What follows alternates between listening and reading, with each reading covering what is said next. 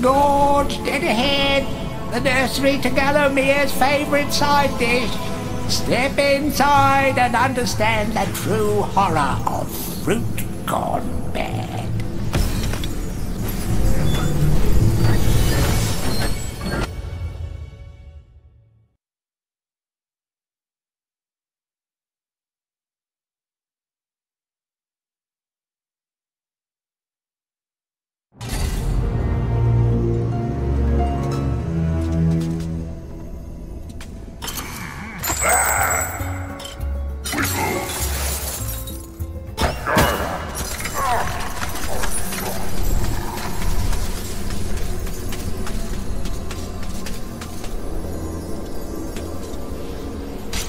Fortescue, you jawless arrow magnet!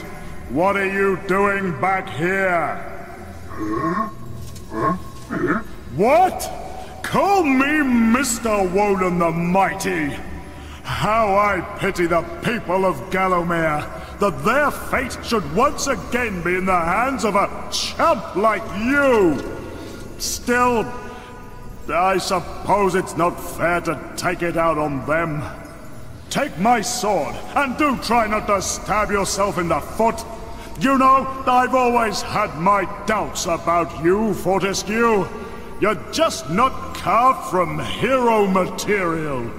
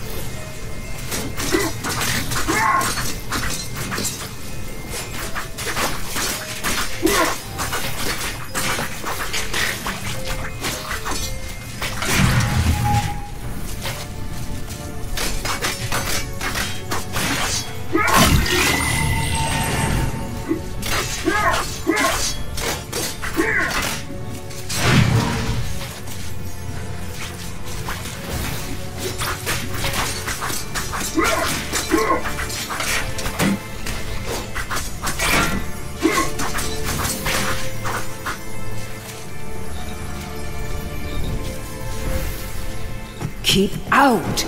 This gate leads to the tomb of the shadow demons.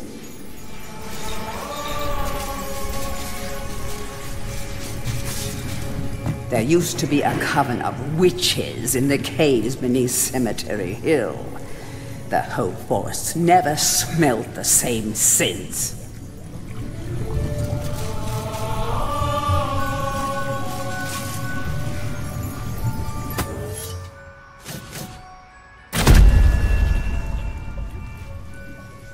Who has summoned the witch of the forest? Oh, it is you, Sir Fortescue. Forgive me, my lord. I have never met a real hero.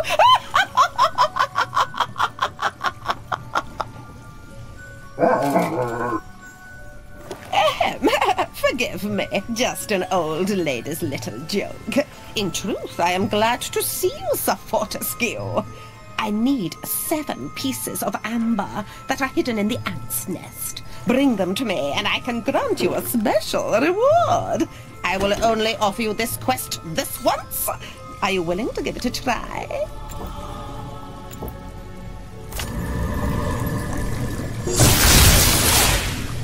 Sorry, didn't I mention I'd have to shrink you to the size of an insect? Now hurry back.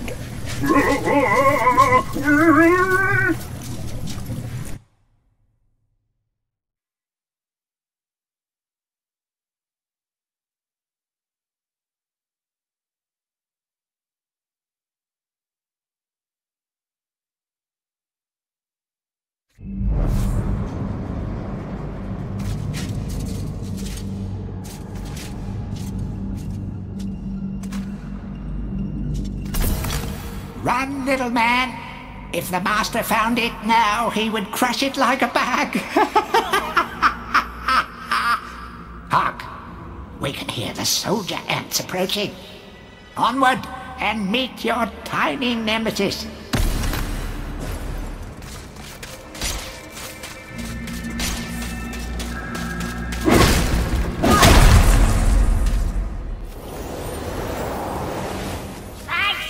For releasing me, sir. My people wish only to live our lives in blissful harmony with nature. But alas, the wicked Ant Queen has many of us imprisoned. Rescue my people, Mr. Fortescue, and you will be richly rewarded.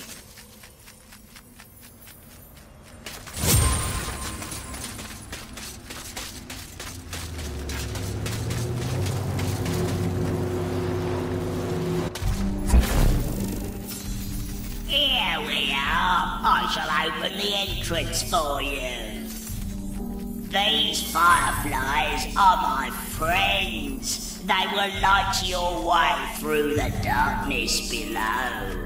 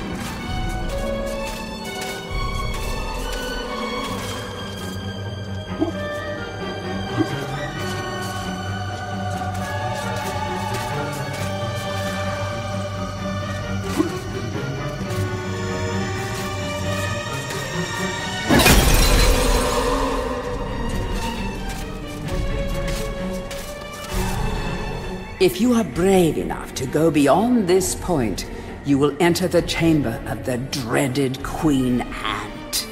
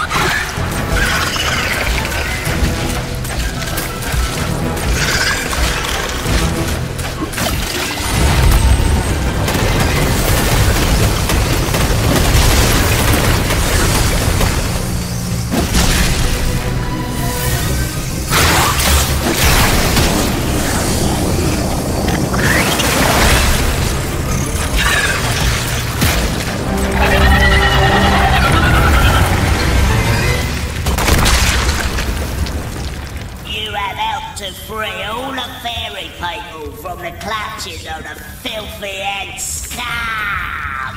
As a reward, I can grant you passage to the Hall of Heroes. I've never been there myself, but I've heard they got a free bar.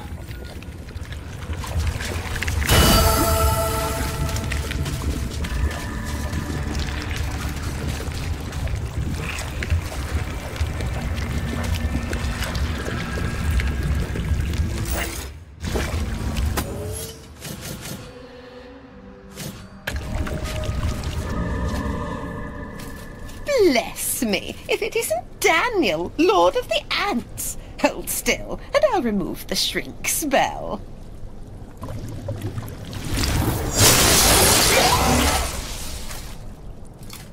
Oh, lovely, lovely Amber. Here you are, Sir Knight. A wart-covered and cabbage-smelling old crone I may be, but I always keep my promises. I grant you my reward.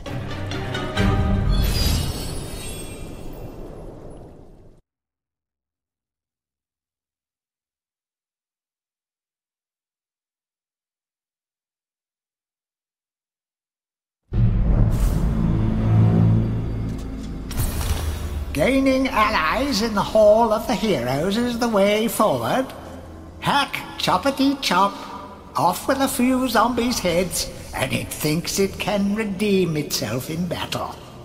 You still have a long way to go to rank as the best.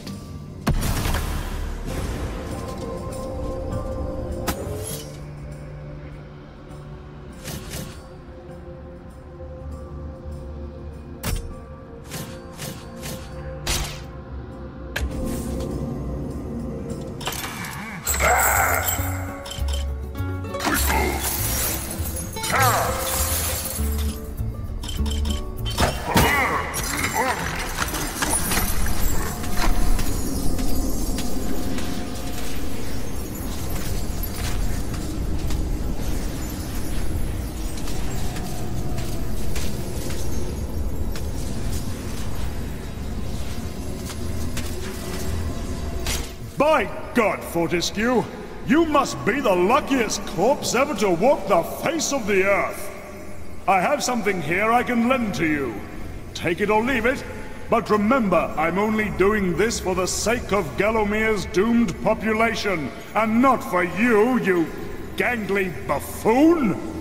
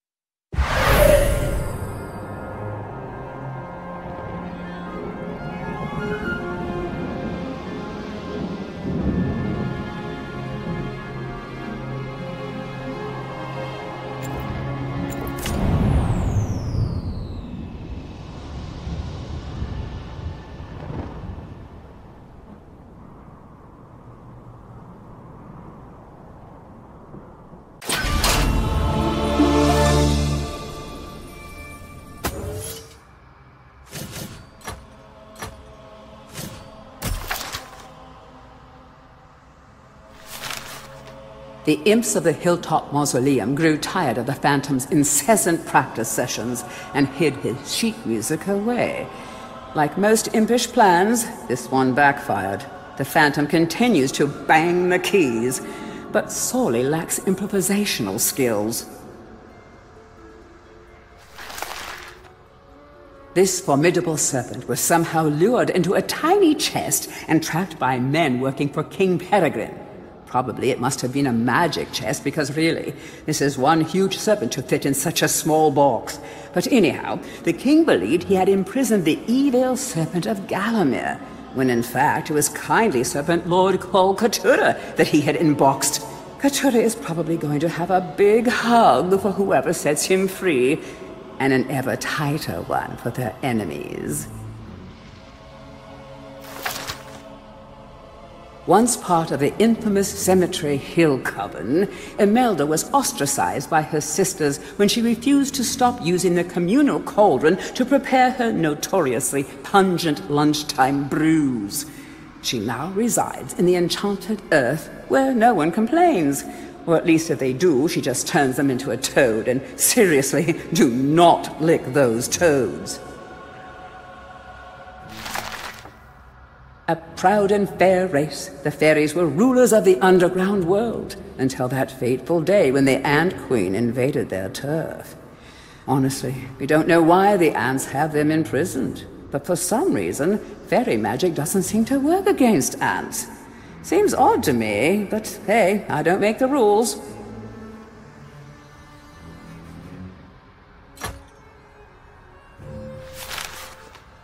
Back in King Peregrine's day, imps were often kept as household servants. Sadly, those were cruel times, and many imps were treated very poorly by the masters. Really, it was no surprise when these cunning little creatures formed a secret alliance with Xeroc.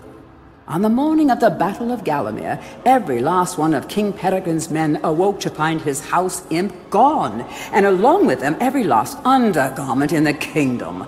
Never before had an army's charge been so devastatingly broken before battle had even begun.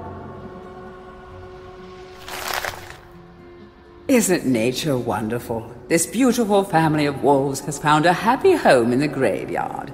Back in their den, 6 cute, squirmy little pups are waiting for good old Mom and Pop to return with delicious, fresh meat. Well, perhaps graveyard meat isn't the most fresh, but at least it's easily found and safe. But let me tell you, elsewhere in Gallowmere, vengeful farmers have hunted these majestic beasts to the point of extinction. Oh, thank goodness this last happy little family is here, amid the peace and tranquility of the graveyard, where absolutely no harm can befall them.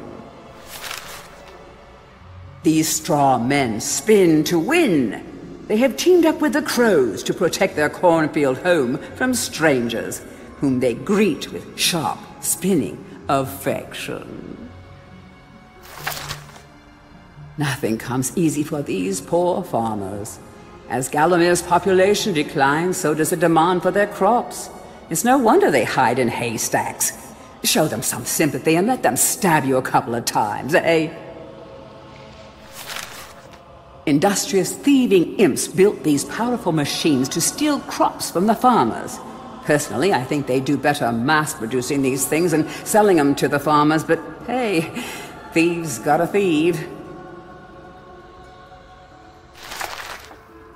These dreaded cornstalkers are utterly silent, totally invisible, and 100% deadly.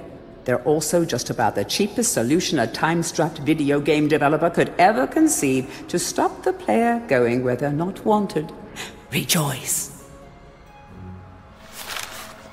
They're vampire bats.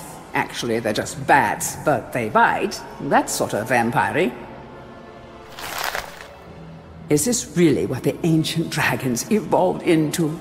Their dreadful ancestors would be ashamed. Don't lick their backs. That's a good way to end up in the loony bin. No, really, just don't. Poisonous pollen protects these plants from predators. Just to be safe, they fire it at everything. Can never be too careful these days. Fascinating creatures, ants. Did you know they're as old as the dinosaurs? That they talk using chemicals? Or that they share a hive mind? And contrary to popular belief, they actually have no interest whatsoever in your pants. I always thought it was a bad idea when they put a demon on their stained glass window. Isn't that a little odd for a holy place? I said. What if a passing sorcerer brings it to life using arcane magic? I said. But did they listen? Yes, he might have a glass jaw, but if you think shattering his dark heart is going to be easy, oh, you'd better think again. Humanity's last line of defense against the restless undead. They prevent bony beings from escaping to the land of the living. Man's best friend, but not Dan's best friend. Although accustomed to letting her soldiers do all the fighting, this is one tough bug lady. She's an acid-spitting queen who will fight to her last gasp to defend the brood of insect infants incubating inside her egg sac. Oh, if only there was an airlock you could flush her out of.